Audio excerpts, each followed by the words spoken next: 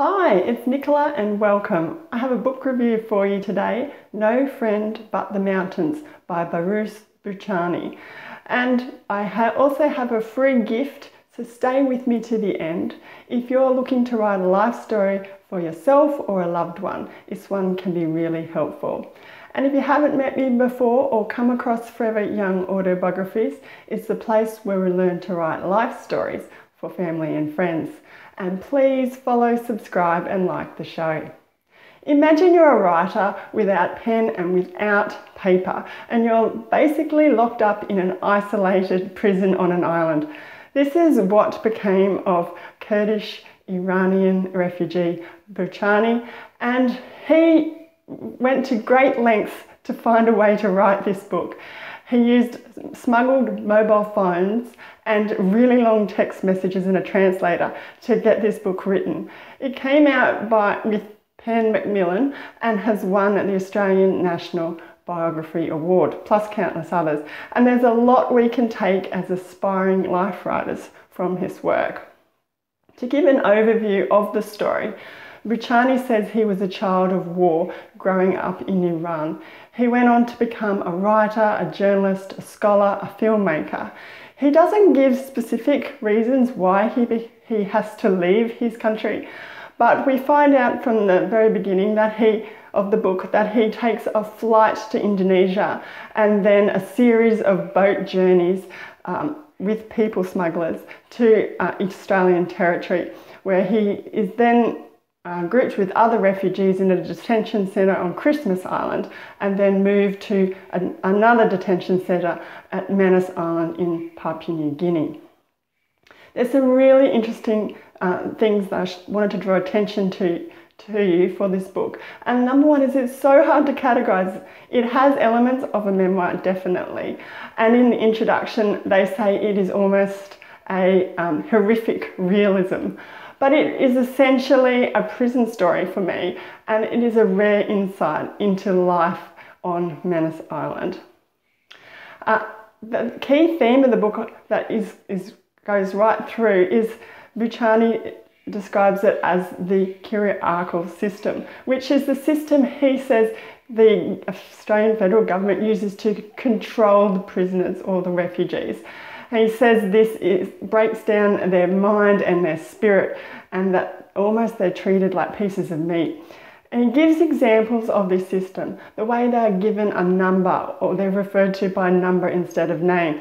And that in itself has me thinking of the Holocaust and death camps and that kind of thing, and the tattoos. So there's the whole number system and not the names. There's constant surveillance with cameras, and there's body searches and endless lines to wear you down, whether that's lines for food, for the bathroom, for the toilet, for healthcare.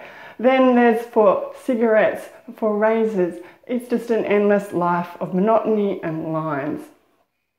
As life writers, though, I think reading this book can give us some really great lessons.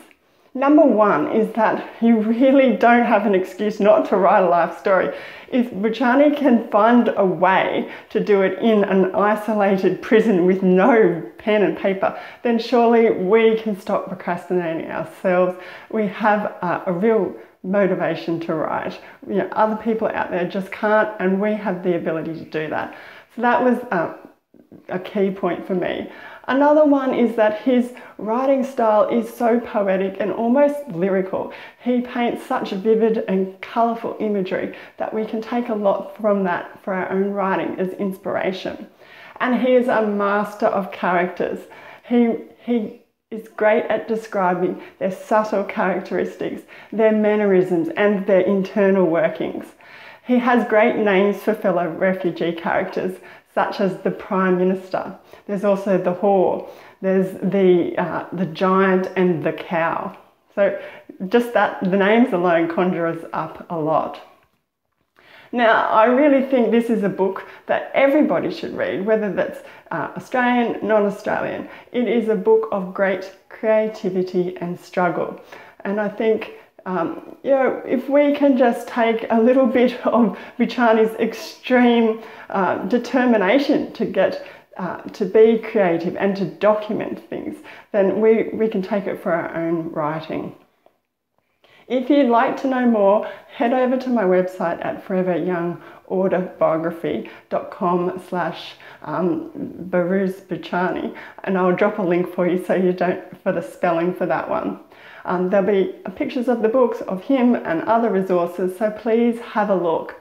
And while you're there, let me know, have you read the book or do you want to read the book? What did you think of it? And perhaps it's twigged for other books that you think I might need to do a review on. Let me know, I'd love to hear about it. And while you're here, please, I mentioned if you're looking to write a life story yourself or for a loved one, I've got a free gift for you, and that's the Structure Success Training. And it's key points or exercises that will map out a rough outline for your own writing so you have something to go on with. So I'll leave a link for that over at the website, and I'll drop one here for you too. So sign up, that one is really helpful and it's free. Now I'll be back again soon with a new video, so please follow, subscribe and like the show, and until then, happy writing and happy reading.